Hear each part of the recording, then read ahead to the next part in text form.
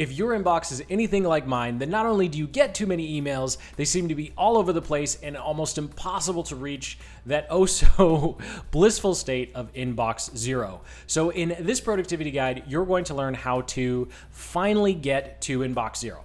Okay, well, probably not finally, but we're going to get as close as possible by categorizing and organizing as many emails as possible using filters and labels. So timestamps below, along with some other helpful guides to being organized with your email and files. Let's go ahead, jump into my screen here. So I have a couple of mock emails. I got someone on my team to help me out. I just sent them a bunch of emails, and you can see here, the first one, project update.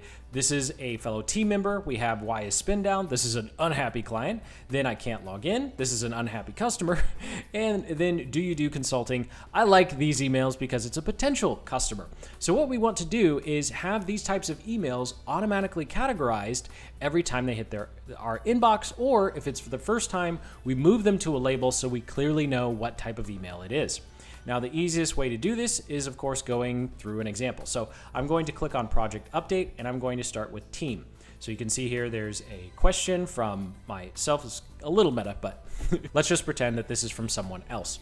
So we'll go ahead and click the three little dots here at the top, and then we will click Filter Messages like these.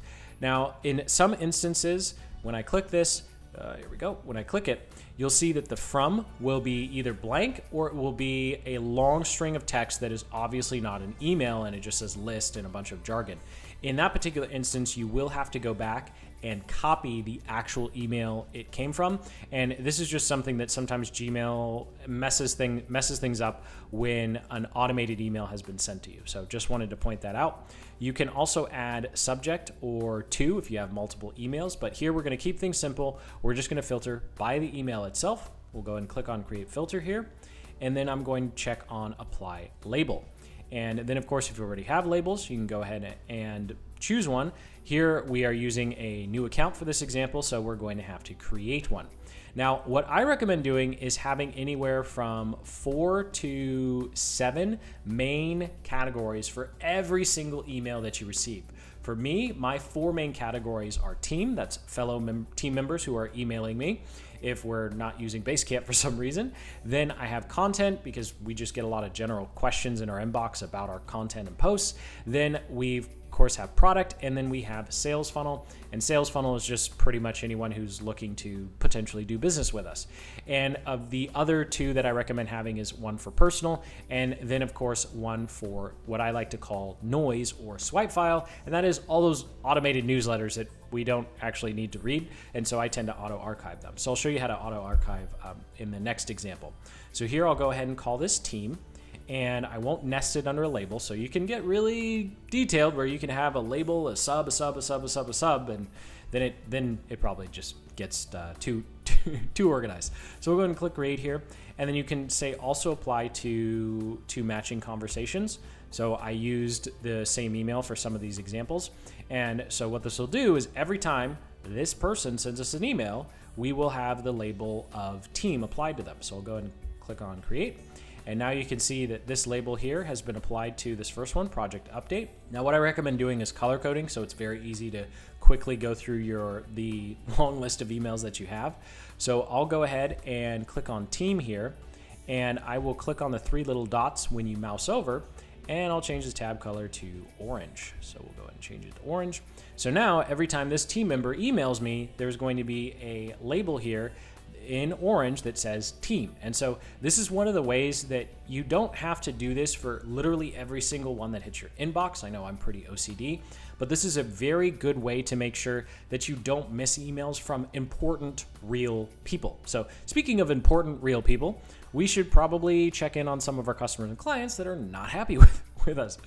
So I'll skip why is spin down. We'll go ahead and go to the I can't log in. So this is a customer who is not happy, and they're sending the support to the wrong email, although I digress. So what we'll do is we'll click on these 3 little dots. We'll click filter messages like these. It's pulling in their actual email because it's a real person and not an automation. We'll click create filter, except this time, just for example purposes, not that I do this to our customers, we'll go ahead and click on skip inbox and archive. We will, of course, apply a label, and then also apply to 4 matching conversations. We sent a couple test emails to to kind of get the screenshots right. So we'll go ahead and click on the down arrow here, and you can see we can select team, the one we just created, but this is a customer. So we'll go ahead and click on new label, and we'll just call it customer. We won't nest it under anyone, and we'll click on create here. And then once we create the filter, you'll see that 2 of the emails have disappeared and they've automatically been archived to the customer tab. So here what we're going to label, customer label. These are your tabs up here. So what we'll do is we'll mouse over our new customer label, click on the 3 little dots, label, and we will make it red. And so that way, when a new email from a customer hits this particular inbox, it will be red. Now, of course, I clicked on archive, which I wouldn't do to a customer or client, but I recommend clicking archive when you're receiving emails from a non-real person. So just example purposes, not saying to do that to real people unless you just don't want to tell them to stop emailing you, then you could do that. But that does it for setting up your labels and your filters. I highly recommend going through this process, at least getting started with people on your team and your customers and your clients. And then of course you can expand out from there, because it can take hours on end if you try and go through every single email and categorize it in one fell swoop. So I highly recommend just start with the important ones, the important people in your life, your bosses, your customers, your team members, and then you slowly expand out from there. And hopefully you will eventually hit inbox 0. So thank you so much for watching. Sincerely hope you got some value out of this video and some ideas on how to tame the seemingly untamable inbox. So hit that like button, subscribe for more productivity videos just like this one. And until the next, keep building the business you love.